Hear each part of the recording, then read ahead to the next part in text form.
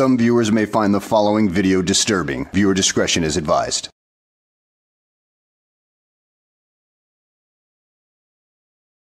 Well, hello and welcome back to the channel, everybody. In today's video, we find ourselves at the salmon hatchery for the Department of Fish and Wildlife in Tate, Washington State, with one of the dumbest frauditors you can ever meet, Doppy Dogg himself. As I recall from a previous video, this guy got himself trespassed from a bus depot or something like that, and he's not all that bright, and he spouts off a bunch of conspiracy theories quite often. At any rate, he enters this fish hatchery, which is apparently off limits, or supposed to be to the average public, which I can understand why. And he ends up getting arrested for his troubles. So let's go ahead and sit back, relax, and enjoy the show. Yeah, this is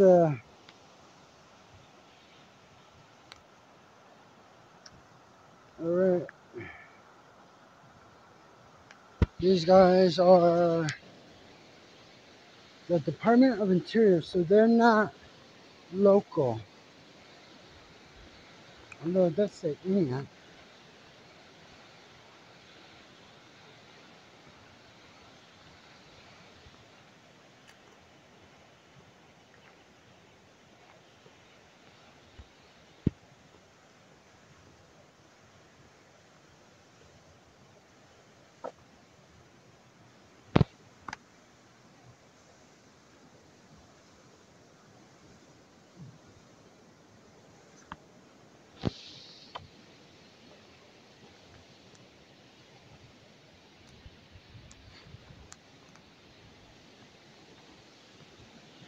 Yeah,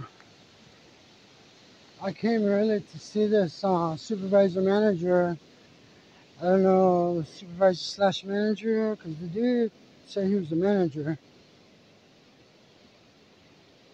I don't know who this manager's boss is, because he didn't want to give me his name. So this is the case of the unidentified public employee. So I'm going to have to name it. Watch this.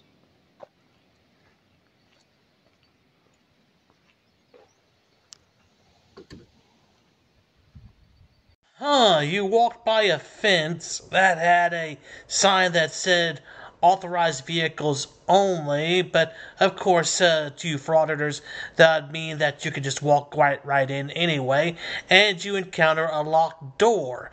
I guess that would mean to the normal person that you're not exactly supposed to be there. I mean, but this is Doppy Dogg we're talking about. He once got himself arrested by walking down into a spot that he was told not to anyway, so he doesn't really care. Oh, by the way, the whole video is in pieces on his channel, so I'm not going to go through every single video. I'll just go through the important parts, because who wants to organize somebody else's mess? I certainly don't. I gotta organize my own stuff. So let's carry on to a part where he actually encounters somebody. Many minutes later. Two. I'm sorry, I can't hear you. The river's loud. This is public space, and it's not considered kind to be filming other people, strangers. You shouldn't be doing that. Please erase that. I'm on record now asking you to erase what you're filming. You're on record? Yes, I am. Where's your record? On yours. No, sir, this is my record. No, you need to stop doing that. It's for my safety, sir, not yours. This is public. This is my cell phone. It's not yours. It's rude. This is my record. But it's rude. It's rude behavior. Why? To take pictures of the beauty of nature? Wow, how could that be rude, sir? You came and stepped in front of my camera acting like... This is public ground. No, you pointed at my truck. You pointed it at my So, truck. I have to erase it, right? You said? You pointed it at my truck before I stopped. Okay, but you want me to erase it? Is that what you said? I'm asking you. You're asking me. Okay, so I don't have to listen to you, right? Okay, okay. It's public Right. here, but you're rude. You are being rude because I asked you to stop doing it and you're not. How about if I just quietly continue doing what I'm doing and you continue doing what you're doing? Please, sir, just be quiet and leave. Yeah, see, this is it. This is exactly it. You don't understand rude. Standing up for my freedom is not rude, sir. You're impeding on mine. This is called freedom of the press. You are impeding on my freedom. There's no expectation of privacy in public, sir. No, you are being rude by filming me. And you're If you want privacy, go home behind your bedroom door. That's how you create privacy, sir. Not out here by coming and talking to me, telling me you don't want me to do something. You're not my master. I'm not your slave. So, apparently that's what his idea of this is. If you want privacy, go lock yourself in your house. Okay, so you can't exactly have privacy in a courthouse setting per se, where there's supposed to be attorney-client privileged stuff floating around. Your argument does not really hold all that much water when you place it into a little bit of scrutiny, dude. Because there are areas outside of the house, like courthouses, that are limited public forums where privacy is expected for attorney-client privilege. So, go try again, dude. Now, let's go ahead and skip to the part where he gets himself arrested, because most of the time he just wanders around the restricted areas of this place anyway. So, let's skip on to that. 15 minutes later. So, they're not supposed to even interact with me. Yeah, who said that? And why are they not supposed to interact with you? I mean, they were called here because of you, so yeah, they're supposed to interact with you. They're not supposed to even interact with me.